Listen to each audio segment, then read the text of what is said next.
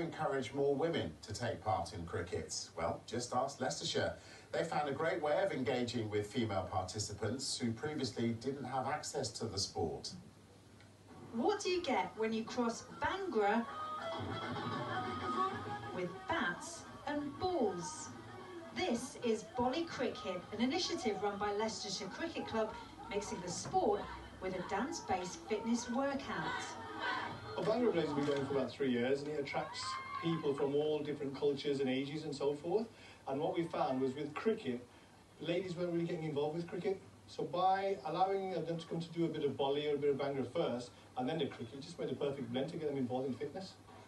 The idea is to encourage more women of all abilities into the sport. I'm in shock at the success that it's brought to us.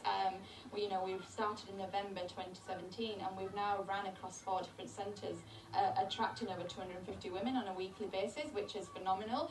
Something that we were struggling to even get 20 on a weekly basis. So yeah, it's been amazing.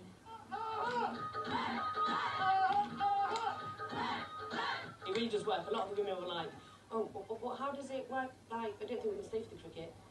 Just stay for 5 minutes. I think most of my ladies, just stay for 5 minutes and just see how you feel. They've all stayed to the end, to the point where they're like, Bhangra Blaze, no, I'm going to the cricket, so they love the cricket.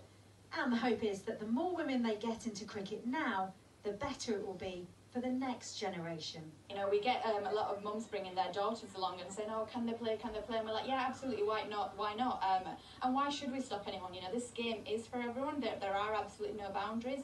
And the more role models and the more people influencing to get people involved in our game, the better it is. Moving in the right direction for a brighter future for women's cricket. Kirsty Edwards, Sky Sports.